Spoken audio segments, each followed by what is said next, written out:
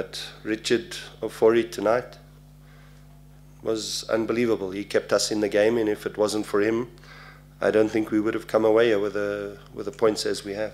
Thanks. Tsepo from ENCA. Coach, congrats on the win. A mission accomplished for you in terms of coming to Gauteng or Johannesburg collecting 6 points. How important is it for the team moving forward?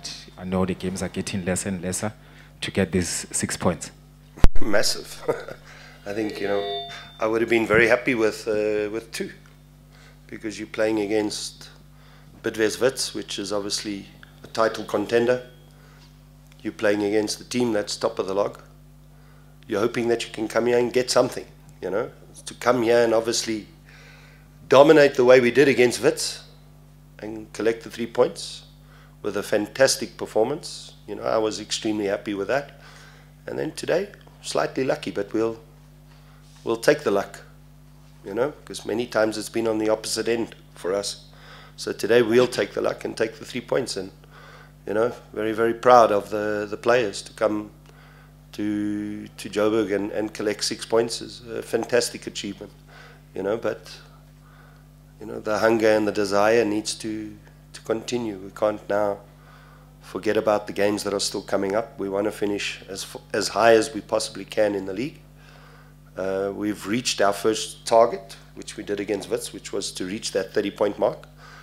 Now I try to explain to the players ahead of this game, it's about going out there, expressing yourself, play with enjoyment, play with a bit of freedom. But we didn't really do that in that first half. We started to show a little bit more in the second. Thank you. Rob, there you go. Okay. Thank you, Coach Velila from SABC. Congratulations on the win. In fact, I was going to ask you about that because this time last season you were fighting relegation, and now on 33 points. What becomes the next target now after having achieved this first target in terms of finishing? And also, let's talk about Ofori. The importance of retaining him at a time when everyone has been talking about going overseas or even moving to other teams, and having a Ghana's #1. Is this, what is it for? What you saw here today?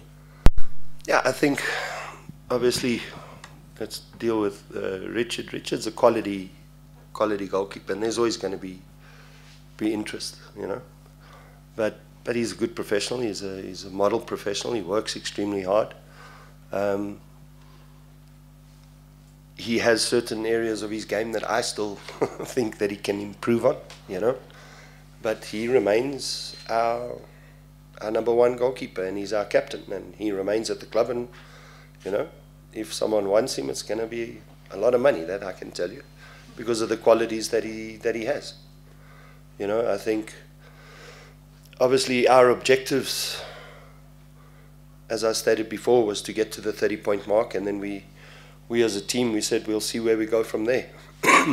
We want to finish in the top 8, but if we can finish higher than 8th, then that's got to be the objective. So right now, we obviously look at the teams in front of us, and what is it going to take for us to catch them.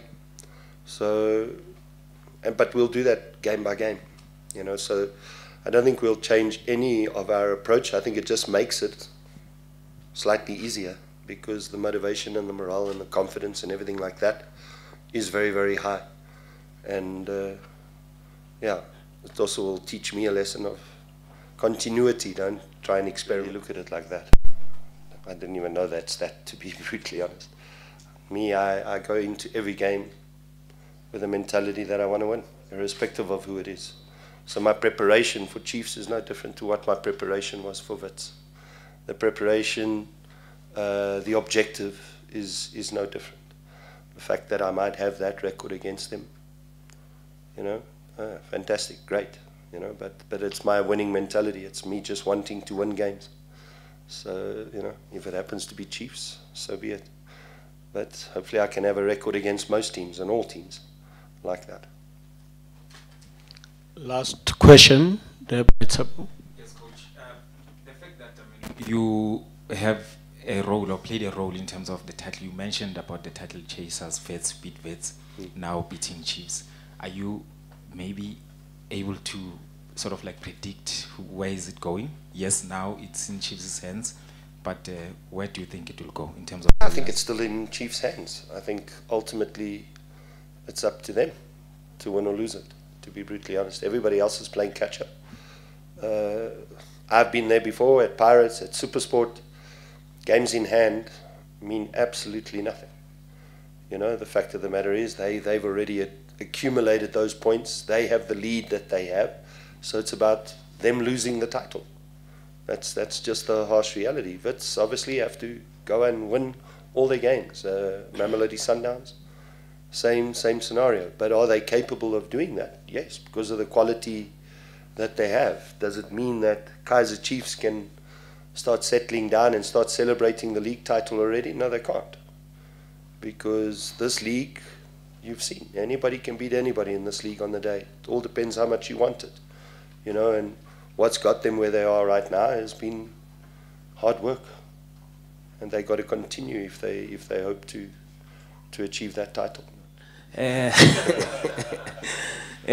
Coach, you made an addition in this window. You brought in Tlolane, and the boost he's given you on that left side. Can you tell us more about the impact he's had on the team and also him getting game time?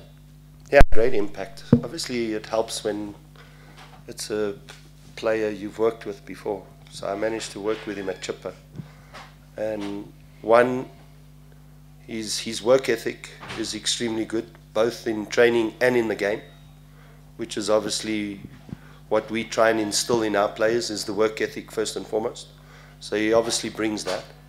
Then his creativity, which was something obviously we lacked. We felt we lacked a little bit of creativity, and he brings us that. So the fact that I knew his qualities obviously helped. The last couple of games, he's obviously cramped towards the end, which is only normal, which shows you that he didn't get much game time at Orlando Pirates. But he'll only get better and better, I think, you know, the more he plays. And I think he's one of the young players for the future, to be honest, that he should eventually get into the national team, because he has that ability. And so far, I think he's given us a couple assists already. And today, again, the cross, you know, so he's been very, very effective for us, and it's been a good signing.